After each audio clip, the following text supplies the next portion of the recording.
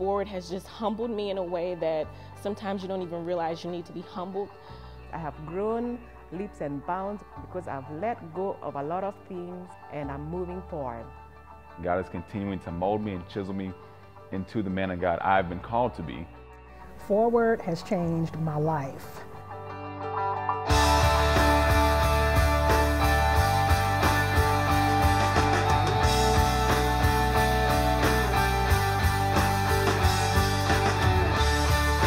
You're this person and He's called you for this purpose. Well, no one really tells you how to have that unveiled. How do I know? What Forward does is through strategic steps, it lays that out. What does that look like? You have this new identity.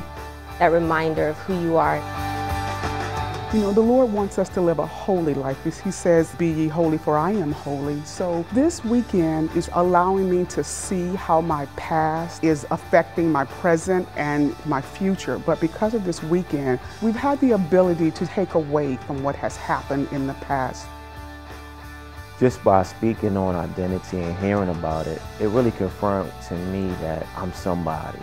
I'm worth it. Loved in spite of your mistakes, fought for in spite of your mistakes, bragged over, pursued, held, loved, and adored over and over and over again. That is the nature of our Father.